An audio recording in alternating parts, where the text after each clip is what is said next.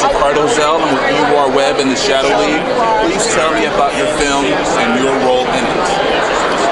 My name is Kaili. I play the mother in the cycle film.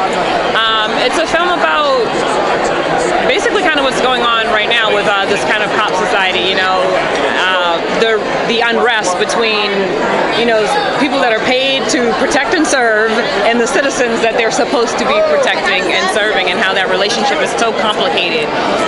The really great thing about the film that's really unique is that it looks at it from both perspectives.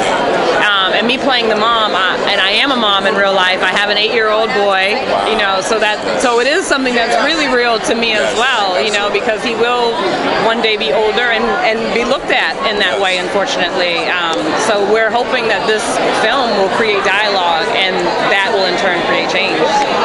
Please talk about the issue of, like, the cops in the film. They're black cops and black people involved. And people keep saying, "Oh, it's a matter of black and white." No, it's a matter of black and white supremacy. Yeah. Yeah.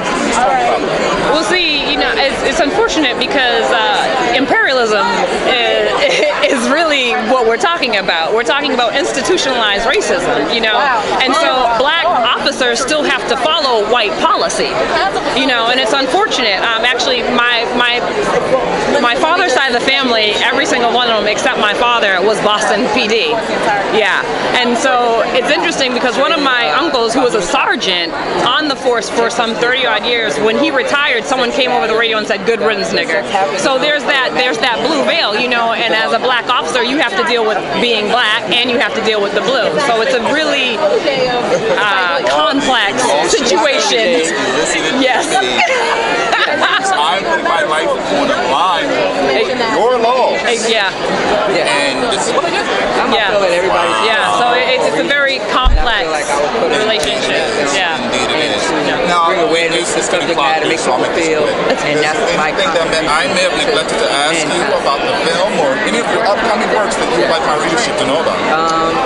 Well, I would like them to know that I'm co-founder of a group called Colors of Community, and we also deal with social issues, dealing with works of the underprivileged, very similar to the cycle film.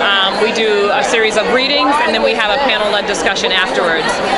And our first one was in Harlem, and that dealt with police brutality. So I personally am all about, you know, this work and trying to create change in these different venues.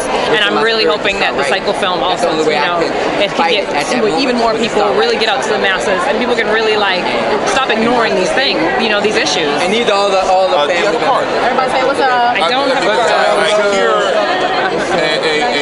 activist. Oh yeah, I'm very much an artivist. Yes. Yes, an artivist. Exactly. Yeah. But I mean, just the fact that you are a mother of a black child and you express the history of your family in Boston, and you have a unique viewpoint on black angst from there to there. Yeah. What is that like? You know, I'm not gonna lie. At the end of the day, I'm still a sister, and I don't like the cops either. But, you know, at times we do need them, and it's interesting that oftentimes when I have needed them, they're not around, unfortunately.